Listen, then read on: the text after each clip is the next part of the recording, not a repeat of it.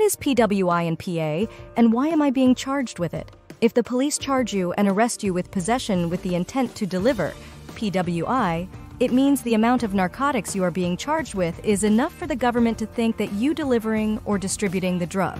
They think you are a kingpin, so they are very happy to try to send you away for a long time.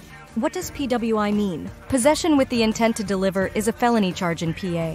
Sometimes folks call it PWI or PWID. This charge is about people who sell or exchange drugs with others. It does not need to be for a profit. In fact, if you hand a drug to another person as a gift, that technically is a delivery. That is one form of the felony charge. Delivery of a drug is a felony charge in PA. The other form is possession with the intent to deliver. This means that you have the drug, not with the intent to use it, but instead to give it, deliver it to others.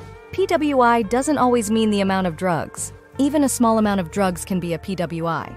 It depends on the reason for the possession, not the weight. Free guide on Pennsylvania drug laws and charges. Below are some of the penalties for a PWI conviction. PWI penalty overview.